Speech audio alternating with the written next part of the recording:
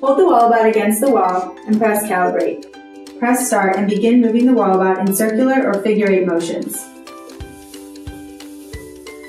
Next step is to use Pan Mode to get a panoramic view of the wall. With the Walabot firmly on the wall, press and hold the red button while scanning in one direction.